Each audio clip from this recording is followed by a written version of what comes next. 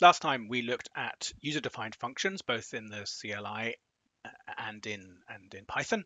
Now we're going to look at a sort of variant of user-defined functions, hooks, which are very useful little things. Again, you can do both of them in the CLI or in Python, and we'll have a look at each. So start my program in the normal way.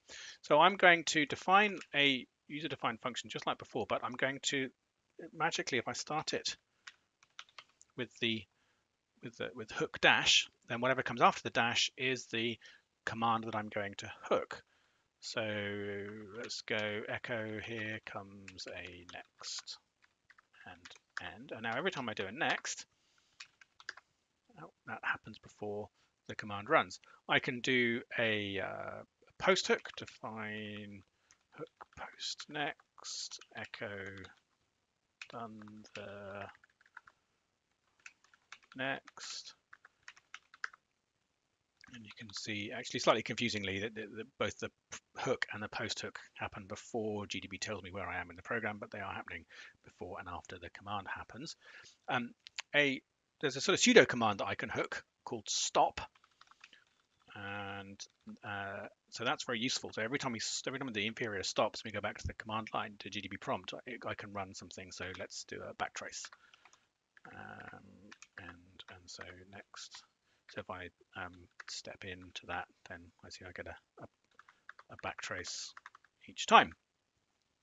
So that's how we do it with the user-defined commands. You can do very quick and dirty. You can do that in a matter of seconds.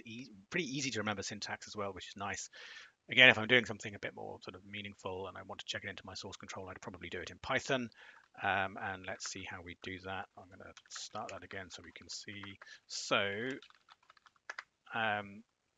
the simplest one, kind of the equivalent of stop in a way, is I can hook the prompt, and that's quite nice and simple. Again, simpler syntax. I just need a function and print before the prompt like that, and then I go GDB events before prompt hook. And so now if I source stop, I didn't like hook. It's not hook, it is connect. So let's try that again. Okay, so now we can see every time the prompt is going to print does this before the prompt, which is quite nice. And again, it's after when GDB has told me what my program is, so it's kind of a bit more at least what I'd expect. Now there are a whole bunch of other events though that we can connect to. The kind of equivalent of the one we were just doing in the command line was stop, but unlike so before prompt is unique as far as I know. Others they expect this event argument, which you can then sort of look up. Why have I stopped? So if I go print stopped event equals and let's look at what's in it like that.